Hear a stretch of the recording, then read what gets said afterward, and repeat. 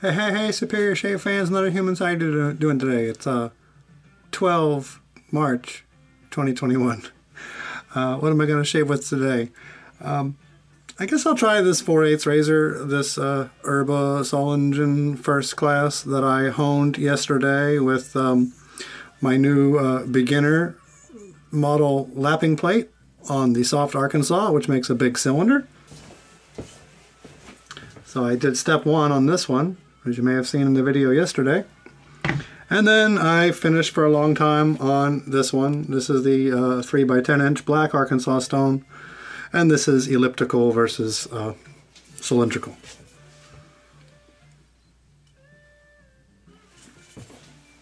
Gotta be honest, this is a good razor to get around your mouth. I think I'm getting to the point with a 4/8 razor where it just doesn't have enough of a thinness zone from, you know, like once it reaches the skinniest part of the razor and then until it gets to the part where the bevel is created.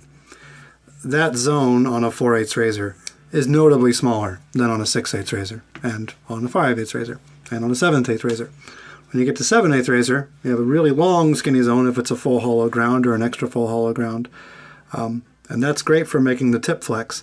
But now you have such a distance from the spine, what the thickness is, to that thin part, that the balance, in my opinion, becomes an issue. I don't like honing the 7/8 razors that are extra hollow unless they have a very big scale. And I could feel it. It feels scale heavy really badly. You know, the 4/8s, the small 4/8s with small scales, they feel very nimble, like a short axis sports car or something. And they're great getting around your mouth and you can see everywhere, but it's that flexibility issue is a problem.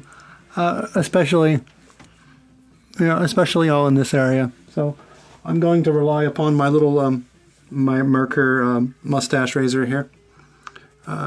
So the primary side of the mustache razor is like this steep 60-degree thing, and I don't like the way that one feels. It feels like it's ripping off my face. But then they have this little backside with this little baby thing, and that one, the angle is lower of the knife, and it's pretty good at getting those little spots right there.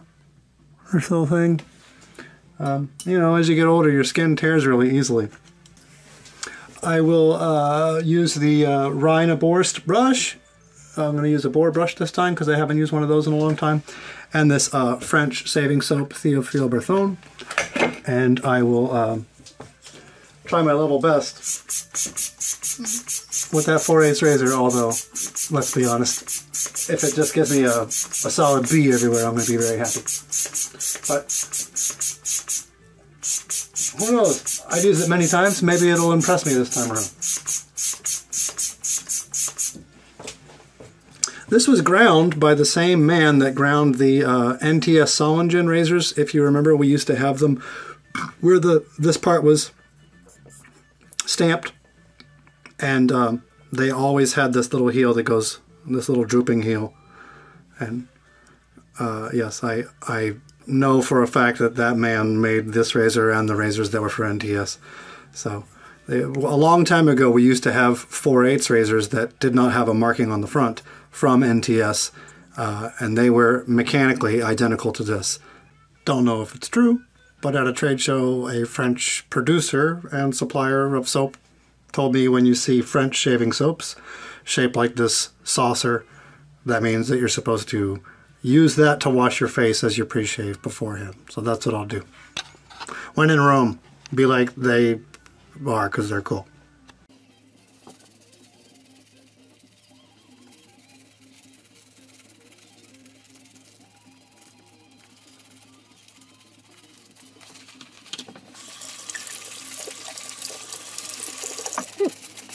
Maybe the old nose is coming back. It's been a while since I've used a boar brush. But I've used this brush countless times, probably hundreds of times. I could smell that it's a pig, but a long time ago.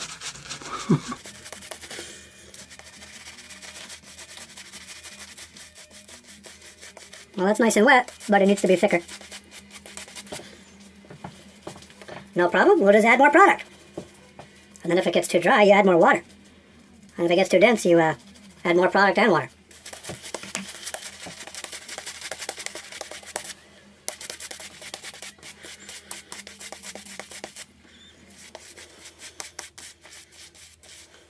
There was a time with this brush, I used to soak it in boiling water from my tea kettle every time because they're so cheap. I don't care if they lose all their hairs really quickly, but you forget it's so annoying when they come on your face when you're shaving. I hope you see what I did there. I don't like that.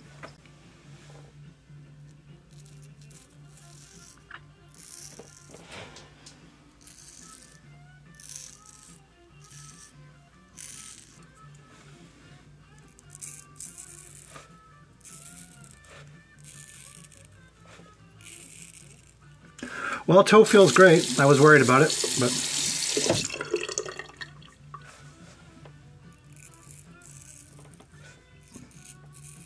in the video yesterday, when I took it to my arm, the hair at the heel was like coming off 100 miles an hour.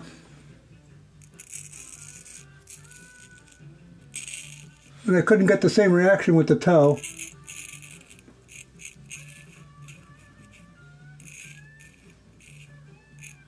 But there's no test like shaving, and yes, the hair hanging on your arm or whatever test, it can be very finicky based on the angle of the blade and where the, on my hair, I mean, it's got to be practically in perfect opposition or it doesn't do it at all. So either I've been sending out 20,000 dull razors, woo, or the hair is just a little bit more tricky to get. It's not like it's the coarsest hair, but the angle of the knife to the hair, it's very critical, otherwise it doesn't cut them at all.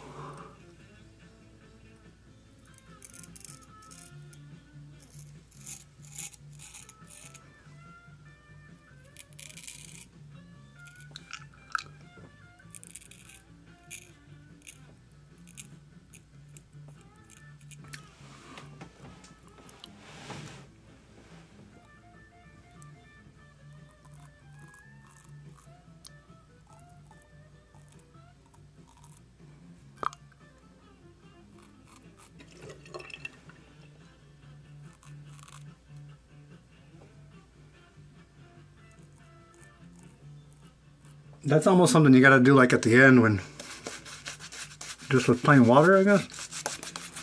So you can see where the hell you're going.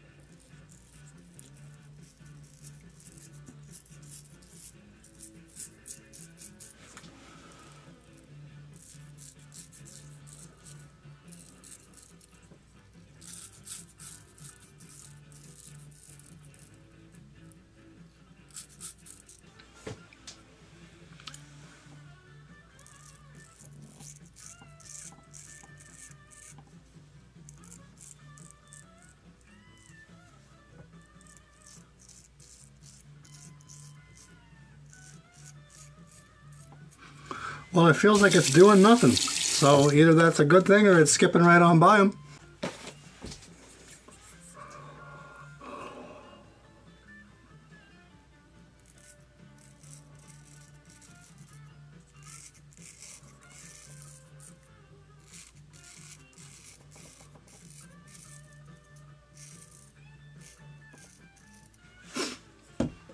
I don't know if you noticed this, but on these skinny little razors, I actually think it's easier to hold it incorrectly than to hold it correctly. So that way I feel like it's going to flip out of my hand. But if I hold it this way, I don't feel like it will. And that's not the correct way to hold it by the book. I hope you've learned it. Old posterior shade to think for yourself. And don't take yourself too damn seriously.